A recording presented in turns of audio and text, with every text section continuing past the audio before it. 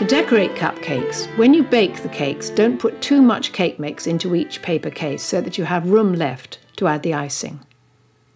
To use a disposable piping bag, pull off a bag, cut off the end, and then insert the piping nozzle. In this case, a large shell nozzle. You may need to cut off a little bit more if the nozzle doesn't protrude enough from the end. Turn back the top of the bag like a cuff. Spoon in the buttercream or the icing. Squeeze the icing down to the bottom of the bag and twist the end so that it doesn't come out of the top. Swirl the buttercream round the outside first and then into the centre of each cupcake, ending with a little peak like this.